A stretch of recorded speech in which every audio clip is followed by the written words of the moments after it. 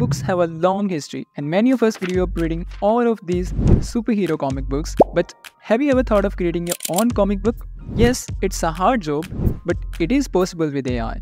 However, if you're using Midjourney or Stable Diffusion, you will face a challenge of making consistent characters. But in this video, I'm gonna show you a free AI tool that can make a complete comic book with consistent characters. So without any further ado, let's dive into the video.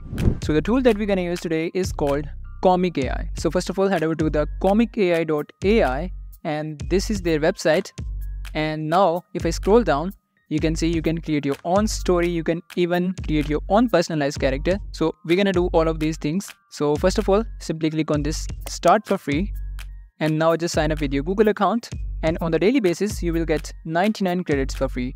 And on the first sign up, you get 1200 credits. So right now you can see I have a lot of credits. So here you can see we have two options, comic and character library. So in the character library, you can train your own character based on your images. So we're gonna do this later in the video. So first of all, I'm gonna show you how to create your comic book first. Simply click on this comics and now select start creating. So in the content section, you have to describe your story and you also have the option to upload your TXT or PDF file. So let's say you just have an idea of a story, not a complete story. You can simply click on this AI generation and here simply describe an idea of your story. So let's say I'm gonna type a samurai that lives in jungle fighting for his family, and now simply click generate. And now you can see it generated a whole story for us. So I'm gonna simply copy this one and paste this in a content section. And now simply hit this next button. So here you can see it automatically generated the characters based on our story. You can see it even entered the name in the name section and it described the whole appearance of this character. So let's say if you want to change the appearance of your character, so simply go to the appearance section and here you can add things if you want to change something. So let's say we don't want the last part. So I'm gonna simply delete this part and regenerate my character. So here we have our character. And you have one more option. So if you have trained your own character, you can simply click on this folder and you can even upload your own characters. So right now I don't have any characters, but we will try this feature in a while and I'm gonna show you how to train your own characters. So for now, I will simply hit next button. So here you can see it automatically generated few images according to our scene and it automatically added all of these panels. So sometimes it can generate some irrelevant images according to the story. So if this happens, you can manually change the things in the image description. So let's say you want to add Kenji protecting his family with sword in a village, and now simply hit regenerate. And here we have the image. Now you can see we have that village, we have that same character. So the one thing that you will notice in all of these images that we have the same character, and in all of these images where the story tells about the Kenji, we have that same character in all of these images, right? So that's a good thing about this AI tool. And let's say if you want to change the pose of your character, you also have that option. So simply click on this preset icon and here we have some presets. So let's say I'm gonna select this one and now our character is posing like this. So I'm gonna simply hit next button and now you can create pages and simply drag and drop your images according to your story. And you can also add text in it. You can change the font style. You can add that text bubbles in your images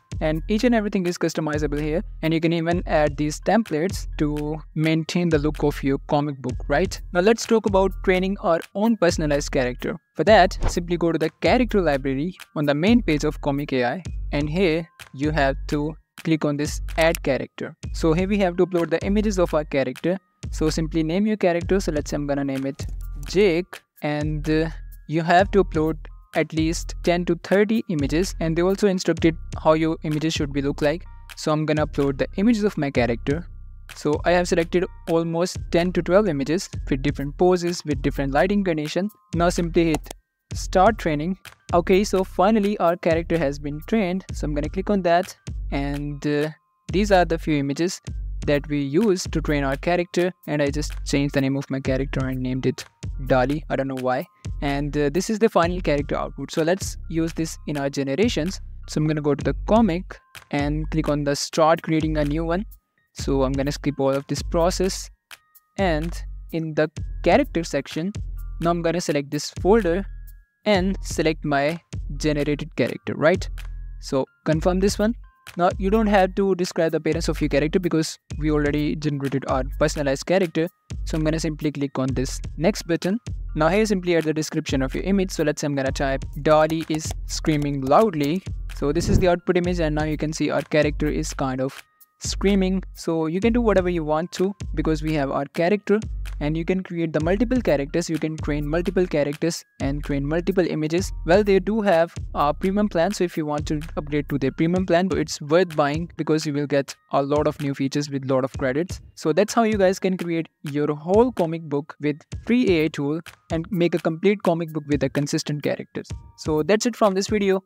I hope you enjoyed the video, and if you did, give it a thumbs up, and I'll see you in the next one.